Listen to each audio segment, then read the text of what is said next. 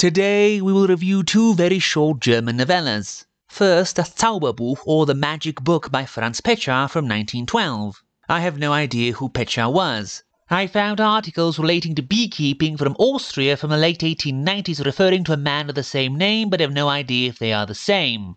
I'm pretty sure he was the author of an article in a 1907 issue of Zentralblatt für Okkultismus. The narrator arrives for a summer holiday in the Alps in the village of O, and hears of a strange recluse living 4 hours' journey into the wilderness completely alone, and blamed for everything from hiding immense riches to causing it to hail. So the narrator makes the journey there and asks the old man, who seems to have immense knowledge about hypnotism and other occult sciences, about magic.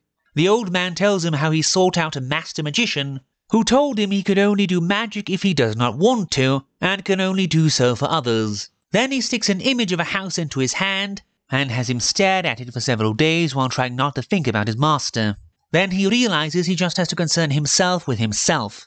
In the present he shows the narrator his magic book, The White Heavens, i.e. Nature, and then we realize the entire book has been a means to advertise the publishing company's edition of the collected works of opera singer, esoteric and Freemason, Johann Baptist Krebs, i.e. J.B. Kerning, conveniently available for purchase at this time. The story is really nothing happens except one person staring at a picture for a few days.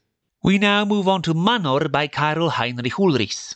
Karl Heinrich Ulrichs was a German lawyer, a pioneer of sexology and the modern gay rights movement. He was born in 1825 in Westerfeld, Ostfriesland, the son of architect Hermann Heinrich Ulrichs and Anna Elise Heinrichs. He studied law and theology at the University of Göttingen, graduating in 1846, and then attended the Berlin University from 1846 to 1848. He was initially a lawyer, before becoming an assistant judge in Hildesheim in 1853, but resigned in 1854, rather than face blackmail or dismissal should his homosexuality become known to the public. He advocated legal reform and gay marriage, moving around Germany in the 1860s and being legally persecuted. His books were banned in Saxony in 1865, then later in Berlin and all of Prussia. In 1866 he was briefly imprisoned for protesting Prussian rule after its annexation of his native Hanover. After writing 12 pamphlets in defense of what he called Uranian love, he went into self-imposed exile in Italy in 1879. He died in 1895 in L'Aquila, Italy.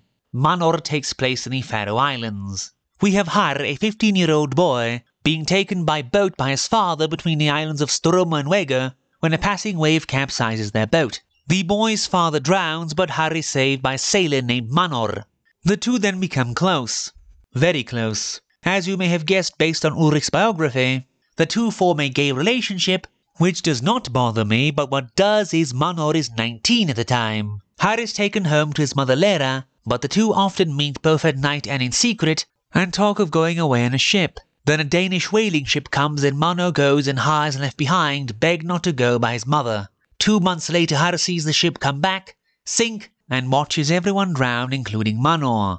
They bury him, but Manor keeps sneaking out of his grave to suck the blood from Har. The boy becomes weaker and weaker, so a wise woman has them dig up his corpse and nail it inside his coffin. And after one failed attempt they succeed, but Har keeps fading anyway. Then he sees Manor coming to take him away and dies. The story is better than the first, but the age difference here makes me rather uncomfortable in hindsight.